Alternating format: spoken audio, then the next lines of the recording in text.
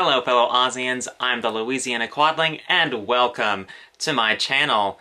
Today we're going to the outer zone with this sci-fi soundtrack.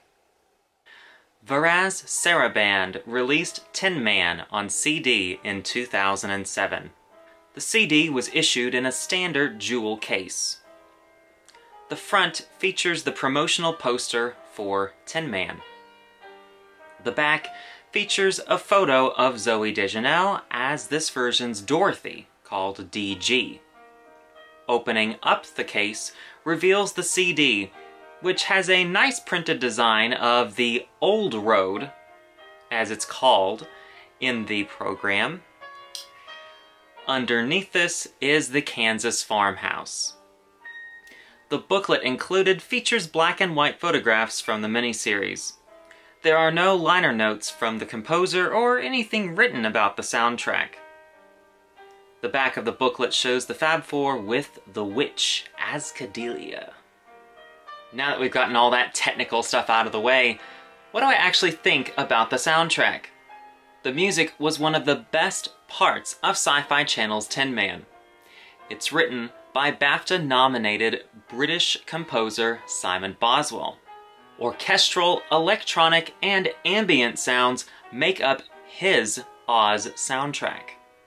While I would say the electronic beats and other elements that are used on this soundtrack sound a lot like other stuff that happened during the early 2000s, there's nothing that's really unique on this soundtrack. The orchestral bits is where the better stuff really is, and the bulk of this album and the soundtrack is made up of orchestral arrangements, which gives the production a really nice, grand feeling to it. This album is pretty lengthy. It's almost an hour and 20 minutes long. I'm not too big of a fan of the length of this CD. I feel like some of the tracks could have been omitted here in favor of other ones. Plus, the CD doesn't include the entire soundtrack from the miniseries.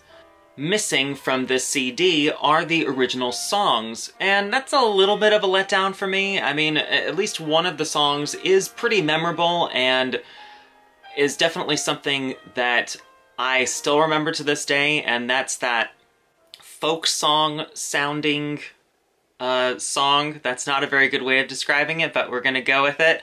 That DG and Ascadelia sang when they were children.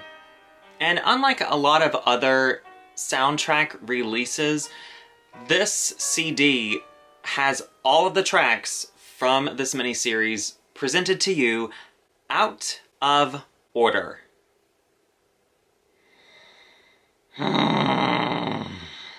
Now, if you, of course, get this and, upload it to a computer, or if you just download it, you could, of course, rearrange the tracks to be in the order of how they appear in the miniseries, but we're talking about how the CD was issued. Since it's set up this way, the album has a very strange sort of start-stop sort of feel to it. The album picks up momentum with the first 4 tracks, but by the time we get to the 5th track, Cave, the album comes to an abrupt halt. That track is clocking in over 7 minutes long, and the bulk of it is ambient sounds. That's it.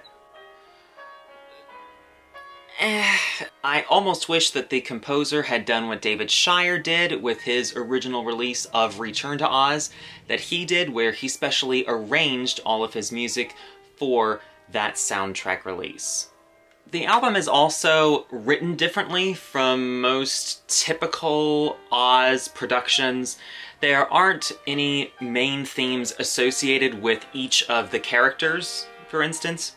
There isn't like a Dorothy theme or a home theme. That doesn't exist on this soundtrack. We also don't get themes for the good forces and the bad forces. That's also not here. There are really only 2 main themes that I could really pick out when listening to the soundtrack.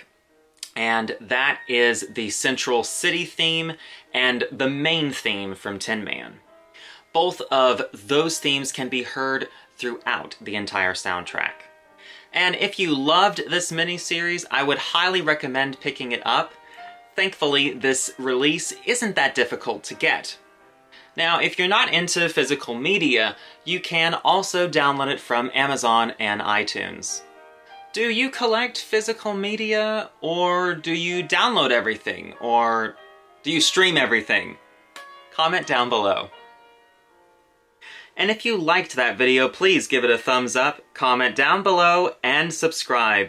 New videos are posted every 2 weeks on the 15th and last day of each month.